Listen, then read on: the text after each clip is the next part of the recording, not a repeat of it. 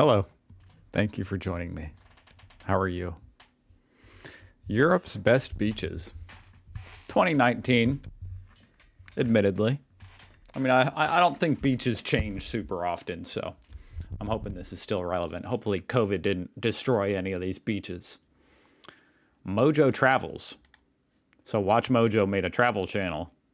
Here we go. We gotta watch. I'm interested. I love a nice beach. And I live in Indiana. So you can see how sad that is. But at least I have videos to watch. These are the best spots for some R&R this summer. Welcome R&R? to Mojo I don't even know what that is. Travels, and today we're counting down our picks for Europe's best beach destinations 2019. Are you a fan of our videos? Be sure to subscribe to Mojo Travels and ring the bell to be notified about our latest videos. For this list, we're looking at the coolest, or should we say the hottest, beach destinations throughout Europe. No, you don't want it to be too hot, too cold. It's definitely better to be too hot, but not too hot. As nominated by the World Travel Awards. Cannes, France. Located on one of the French Riviera's most beautiful stretches of coastline, Cannes has plenty to offer for people from all walks of life. I'm gonna be honest, right off the bat, this looks beautiful, and the fact that there's not like 3 people every square meter is a big plus. There are numerous private and public beaches. If you've got money to burn and crave luxury, you can opt for the former, but the public options are just as stunning. Okay, now that's a lot of people. Just a lot more crowded and busy. They're well maintained, and some public beaches will let you use showers and rent equipment, just like the fancier ones do. And of course, the Plage Massée might be the most famous I'm sure they would love for you to rent equipment. That costs you money. beach of all, at the location of the Cannes Film Festival's public screenings.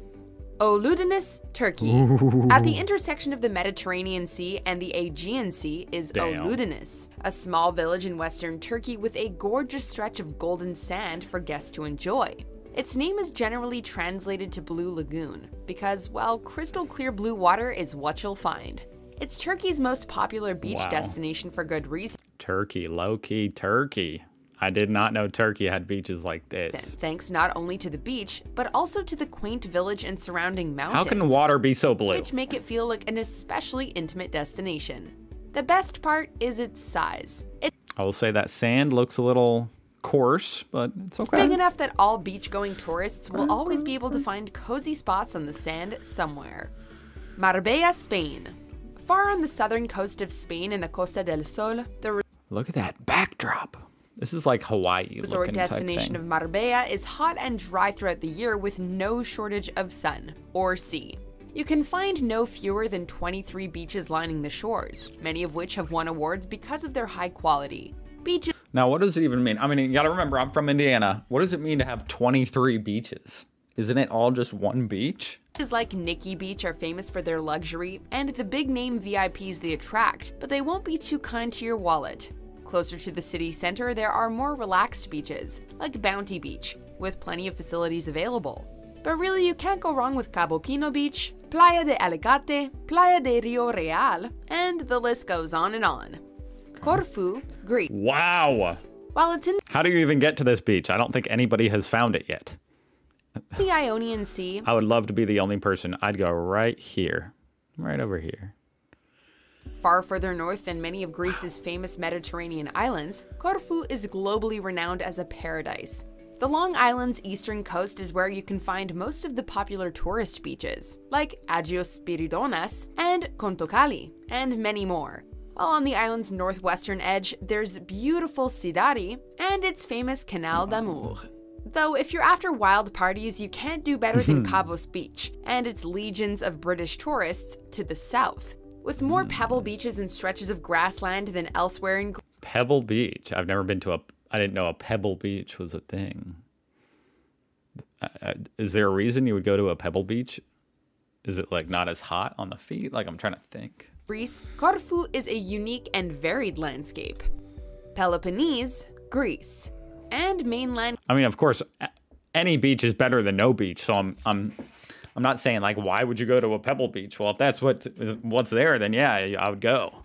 Greece But I'm just wondering, is there like Do some people prefer a pebble beach? This southern peninsula is clearly no slouch either when it comes to amazing beaches. Away from many of the small, bustling islands and the metropolis of Athens to the northeast, it's easy to find a stunning coastal village to while away the hours sunbathing in areas like Laconia and Messenia.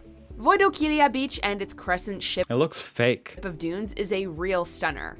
Lots of places here remain relatively untouched by tourism in spite of Greece's popularity as a destination, so don't expect to have to fight against insufferable crowds if you pick the right place.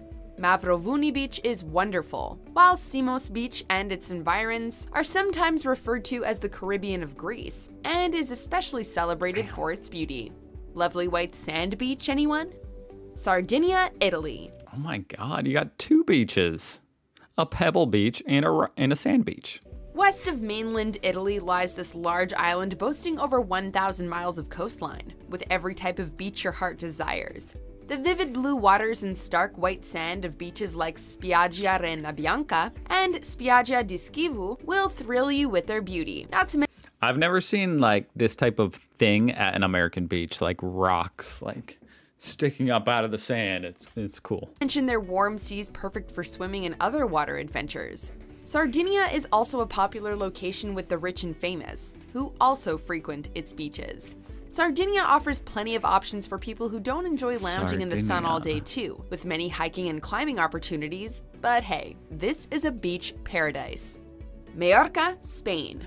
Simply put, there's a beach for everyone in this Spanish haven, no matter who you are or what you're looking for. Family-friendly beaches are definitely on offer here, but there are also racier and party-oriented beaches. And of course, nudist beaches for braver or more confident I forgot about the nudist beach. sunbathers. More than I don't think there's any nudist beaches in America. Like, not a single one. I don't think that's legal here. 30 of Majorca's hundreds of beaches have blue flags, meaning they're rated That would feel so freeing, though, to be naked and jump into an ocean wave. as the continent's best beaches by the European Union. For But I feel like that's what they did in the movie Jaws at the beginning of the movie, and they got eaten. beautiful water, a beach like the southeast coast's Cala Mondrago, a prime snorkeling spot is a good bet, but you certainly can't go wrong with the awesome Playa de Muro. Wow, I feel like I'm there.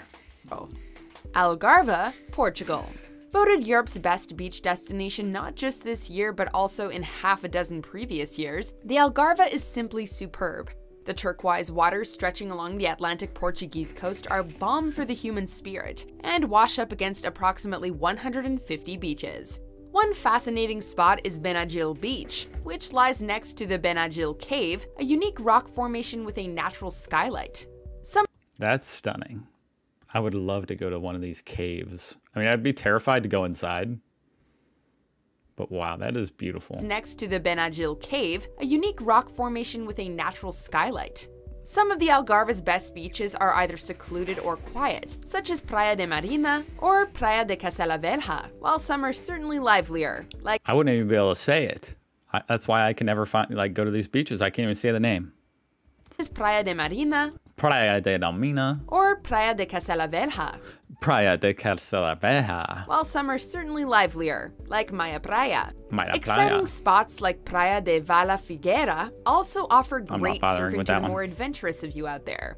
There's definitely a beach here for everyone. Do you agree? Damn, well, those are all way nicer than any Indiana beach. So there you go. Well, that made me sad. I'm going to go outside and enjoy the corn. Thank you for watching. I hope you guys are doing good. I'll see you tomorrow.